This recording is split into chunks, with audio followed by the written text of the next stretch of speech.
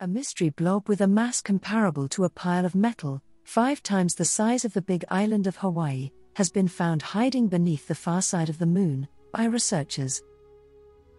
The South Pole Aitken Basin is a massive crater that was carved into the lunar surface billions of years ago, when the Moon's initially molten surface had just the right amount of cooling to allow impacts to leave a lasting mark.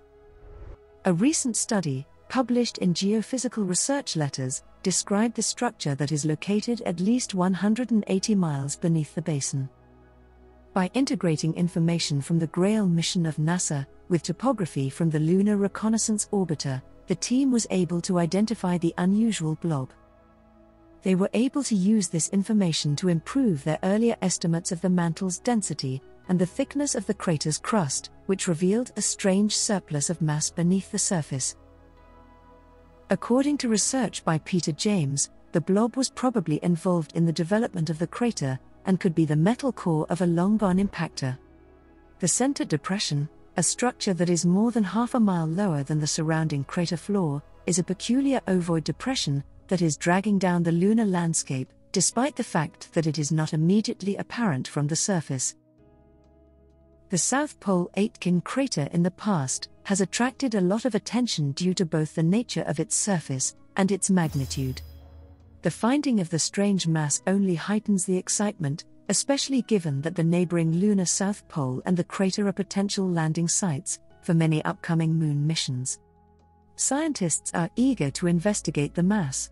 Such an endeavor might shed light on the events before the enormous collision that left the crater, and add important information to our knowledge of how the Moon and other celestial bodies evolve through time.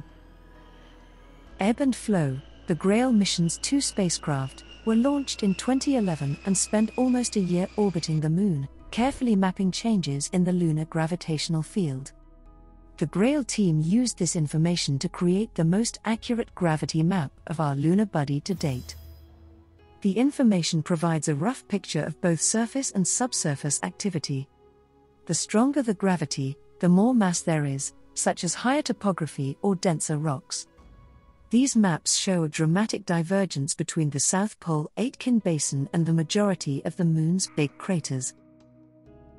The group offers 2 explanations for the subsurface mass. First, it might be the lingering traces of thick oxides that developed during the last moments of cooling when the Moon was covered in prehistoric magma oceans. However, the researchers lack a mechanism to accurately explain how such a layer formed specifically beneath the basin.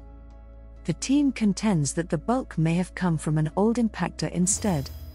The space rock that created the Moon's massive basin was probably large enough to have split into multiple layers when it initially formed, giving it a solid, metallic core and rocky outer layers like many planets do today.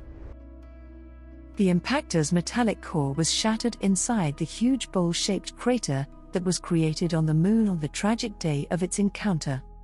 But the initial crater didn't survive, as molten rock partially filled the Moon's divot. It still contained the melted remnants of the impactor's core. Overall, the research adds to the already existing interest in the South Pole Aitken Basin and the Moon's metal core. Do not forget to like, share and subscribe to our channel.